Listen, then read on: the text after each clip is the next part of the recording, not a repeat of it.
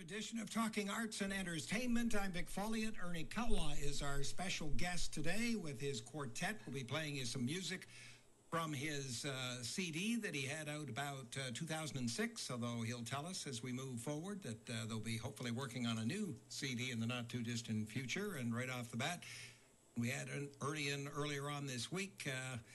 He had a couple of days growth beard, and there was a reason for that. And that is because you've been out on a fishing expedition. Just back from 6 days fly fishing in Quebec, yeah.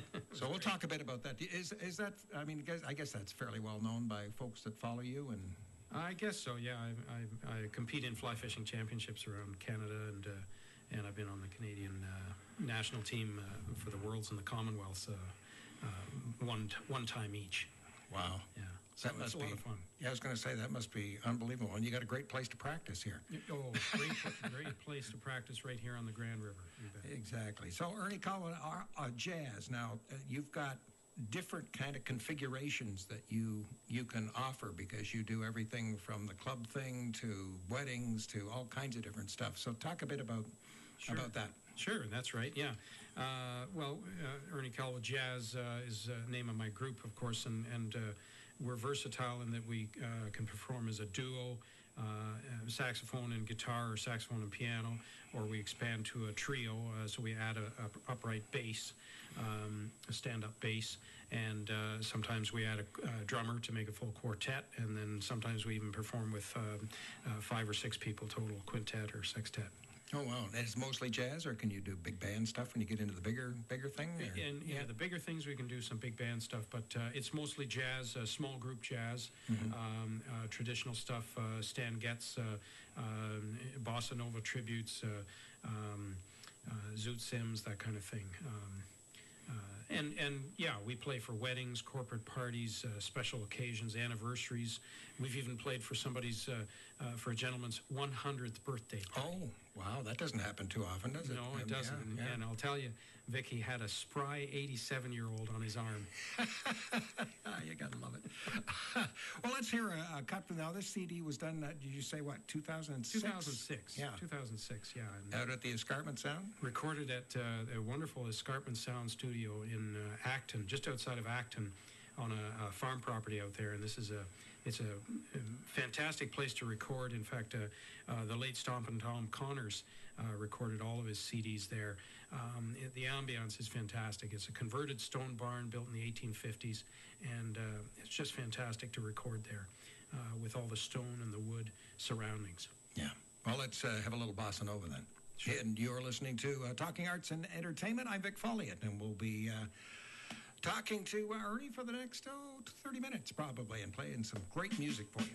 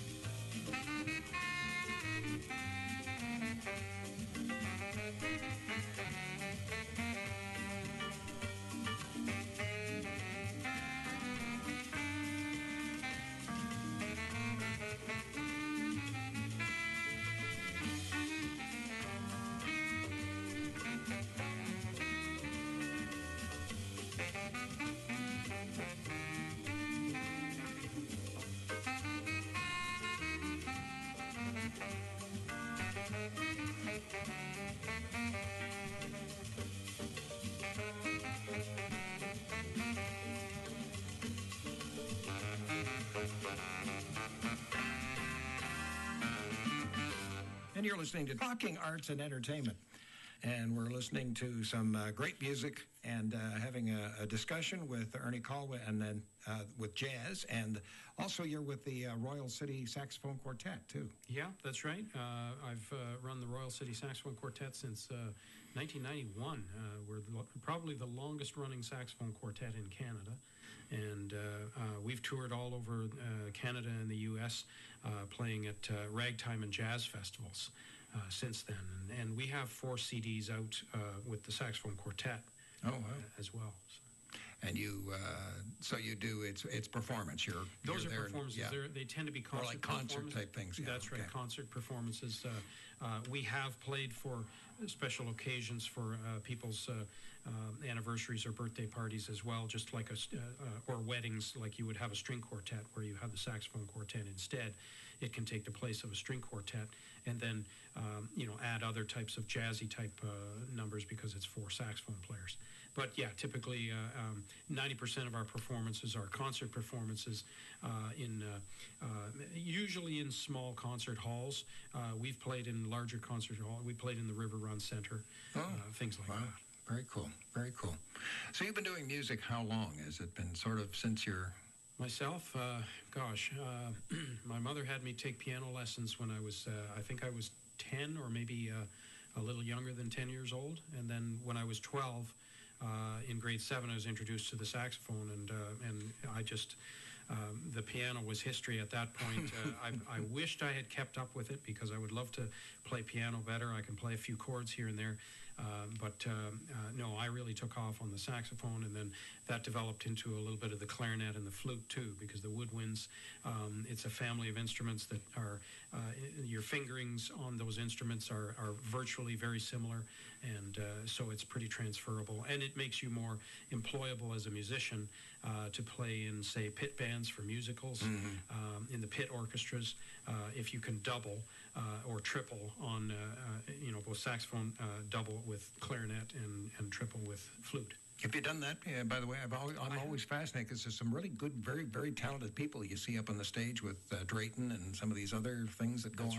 That's right. Yeah, I haven't played at Drayton, but I did a few pit band stints with musicals down at the Oakville Summer Theater. Oh, yeah. And for 1 or 2 summers, I played for a bunch of shows there, things like Hello Dolly and Something Funny Happened on the Way to the Forum, things like that. And they're good, I guess, in the sense, depending on how long the run is, because I know they've got the one that's going on right now down in one of the Drayton facilities down in St. Jacobs, and it runs right through till Christmas. So for a musician... it's almost constant employment. It's not bad. It's steady full-time employment for a musician, for sure, to be in a pit orchestra, yeah. And it's great fun, and you're usually with some great musicians that are in there, and they can play the music without much rehearsal, and they're professional musicians. Yeah, it's a very cool kind of totally different kind of an atmosphere, and they're listening to you, which sometimes is not the case when you're, of course, jazz, maybe. I think a lot of people, they'll go, if they're jazz fans, they'll go in and they want to listen to it. It's as opposed to some of the other stuff where you're just in the way of their drinking, which is... That's right. So let's have another cut from the CD. Again, this was back in 2006, and you were saying there's maybe some chances of you going back into a studio in the next little while. We can talk about that in a minute. This CD is called The Autumn Leaves. And Ernie, can you get this? Just call you or contact you if you still or you copies can buy around? the CD through cdbaby.com or right through our website. You can also download it from various iTunes sources and other legal downloading sources on the internet, because we have distribution through CD Baby with things like Spotify, other online downloading sources. Or you can buy the physical CD through our website, erniekalwa.com, or through cdbaby.com.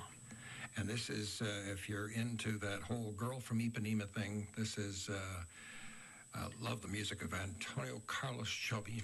And we'll play a little of that right now.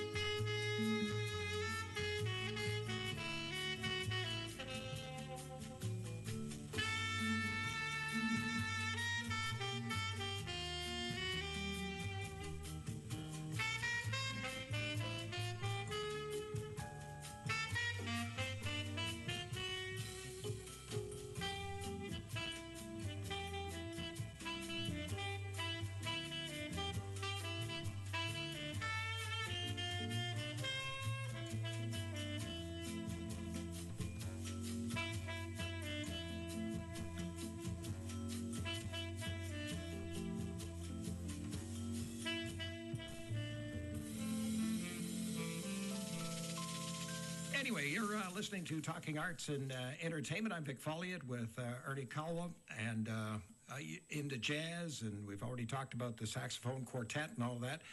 But I was fascinated by what you do for a living, your day job. Tell the folks about that. I don't know. I assume a lot of obviously your fans would probably know that, but I'm not sure. Yeah, well, my day job is in database consulting, and I've been doing that for quite a number of years. Manage and administrate Oracle databases and Microsoft SQL Server databases also. It comes from my background of taking Bachelor Mathematics at University of Waterloo, and while I was doing that, I did a minor in music, and that was so. I think the math and the music goes hand in hand in my mind anyway, and it must be the same part of the brain or a similar part of the brain that loves the structures of mathematics and also the structures of music too. Yeah, but usually when you talk about somebody that's in the maths or sciences, and you look at, a lot of people look at music as a creative kind of thing. So I guess if you're learning music and all of that, that would make sense. But if you were one of the kinds of people that would create music just from, being up in the air, or flying between here and Nashville, and something comes and you put it on the napkin that you've got in front of you, is a whole different kind of thing. A little different, yeah. Well, it's interesting because both, Vic, both math and music, they have structures to them, but they have creativity to them as well. Mm-hmm. And that's true. Mm-hmm. And I think I gravitate to both, but maybe it's the structural part of both that I really love. But I love creating music, and back when I was doing computer programming, that was an art in itself as well, creating computer programs, and you had to have a structure in how to create them, but you could be somewhat artistic in creating the programs too. So. And you also got heading more in the area of jazz, and you got Humber, I believe you were saying. Oh, that's right. Yeah. After graduating from University of Waterloo, I wanted to pursue the jazz a little bit more, and so I went to Humber College and did some of the jazz studies there, and studied with some great jazz players, and then also after Humber, I went on to study with a few great players in the United States just for a week or two for a couple of summers. And fantastic inspiration, and I'm still working on the stuff that they loaded me up with. Well, let's have another cut from your CD from back in 2006, The Autumn Leaves. And this is Ernie Kalwa Quartet this time round as opposed to the other.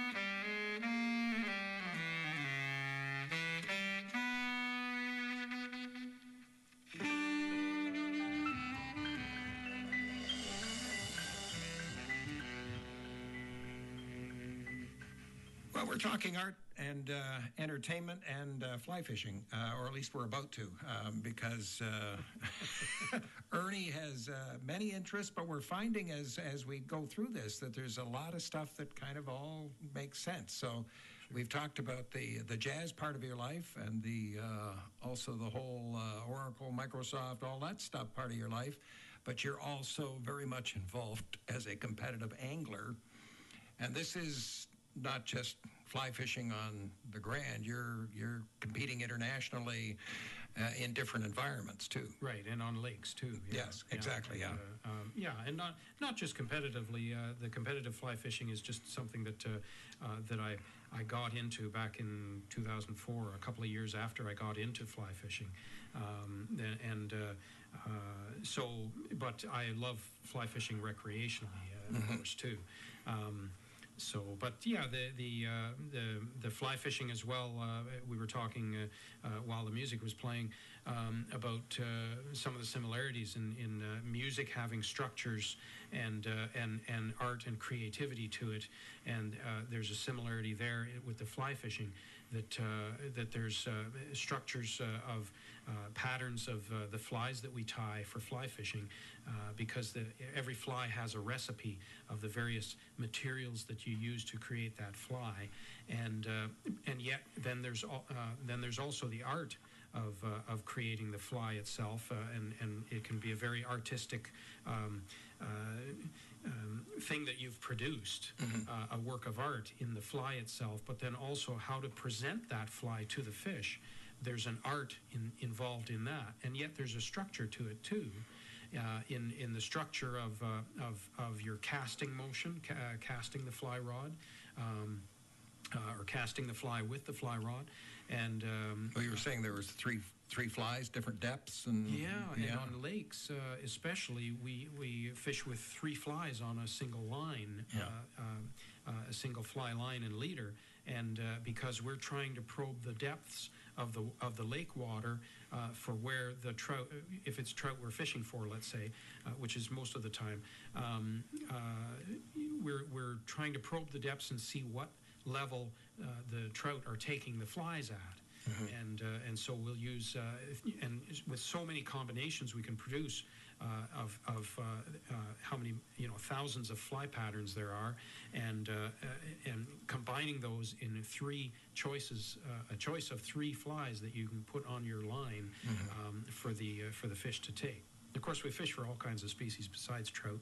I love fly fishing for carp especially, and bass, and garpike, and going to Texas very shortly to fish for redfish. And so fly fishing as well as music can take you all around the world to fish for various species in different environments, just like music can take you to different types of festivals, different genres of music. We were also talking again while the music was playing about this whole thing with simple versus very complex, and jazz has a tendency, especially somebody that's maybe not a real traditional jazz fan, who takes a look at something where they go into a 10-minute break on all kinds of different things that are which is similar to what you can do from a fishing standpoint. Sometimes simple is better in that area as well as... Well, that's right. I come back to one of our mentors that we had as a fishing guide in Scotland when I was competing at the Commonwealths in 2009 on the island of Islay, where Bowmore makes their Scotch whiskey, which tastes great, by the way. As an aside. Yeah, as an aside. But he really stressed the phrase "less is more." And that really hit me, because he was applying it to the tying of flies, where a lot of people tie flies with too many materials in them, or too many wraps of materials, and so it'll make the fly more attractive to the trout if the fly is more sparsely tied with the materials. But this also applies. After he said that to me, I realized that it also applies very much to music, and especially as a jazz musician, there are so many jazz players Usually younger ones, usually full of vim and vigor, who are playing a lot of notes.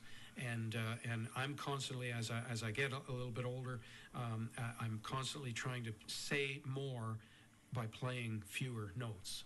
So less is more.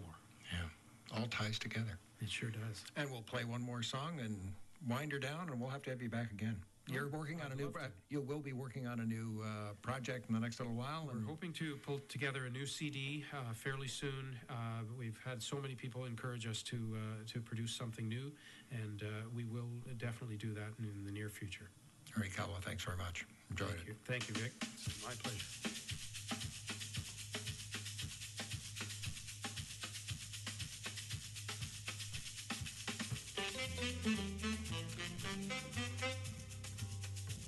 Thank you.